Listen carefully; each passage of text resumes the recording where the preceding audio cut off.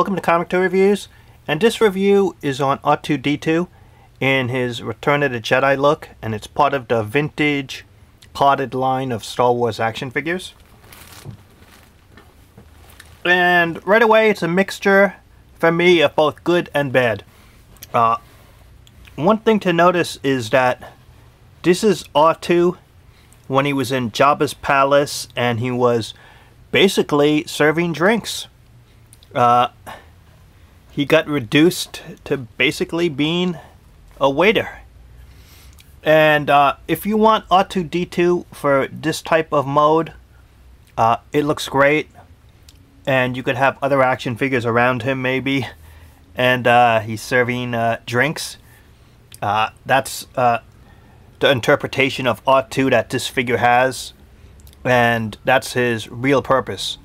But if you want an action figure of R2 that is just regular R2-D2 without this serving drinks mode, then I think it's kind of a disappointment. I'll get to that in this review. One thing to notice is this comes off really easy. This is the harness, and all of these cups are attached to the harness. You can't take it off, and it really fits easy right there on R2, and that's nice. But you could take this out. This you could spin around here, but I don't think you can remove this part here. This is part of like the drink area thing here, and you can spin that around the top. And even if you did take this out, there would be a hole in the center there, and that wouldn't be cool.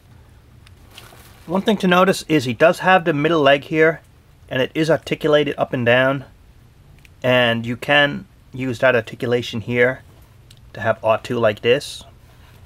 But what's cool is when you push this up, right here is going to pop out. That's right, this little sensor thing. But you could also take this part out and you put in Luke's, they gave it a saber hilt, Jedi saber here. But when you push that down all the way in, the leg pops out on the bottom here. But if you push that up, the saber pops out. But unfortunately, you cannot put this part in here, and you can't put this part on top of it, so you can't use both. And you need this part to, when you push it down, it fills in the gap over here, and this will pop out here.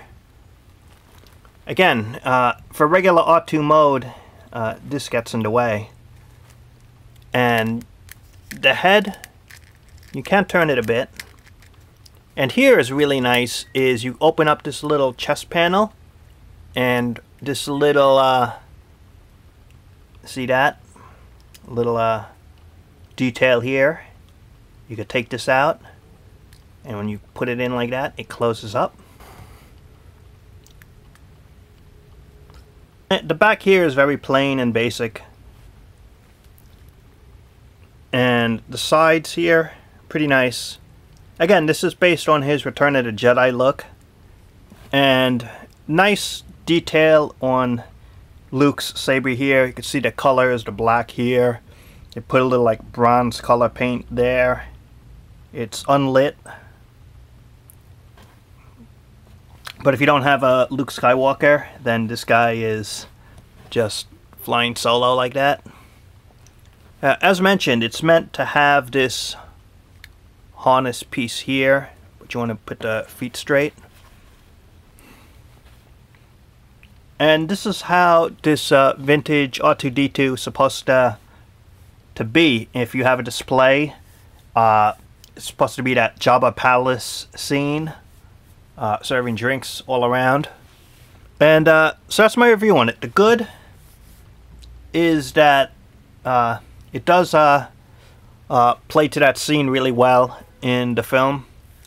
And the not so good is if you wanted it to also be a regular R2 to stand alone without that scene in particular, then this probably is not the R2-D2 for you. There's others out there. But overall, a pretty good figure. And it is on the vintage Star Wars carded line, this one. So that's the review. Thanks for watching, and talk to you later.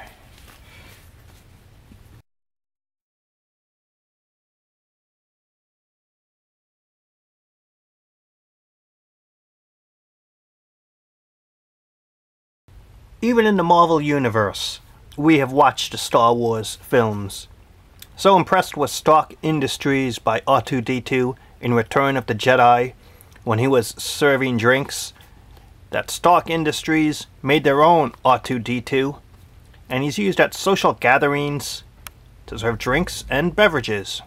Way to go, R2.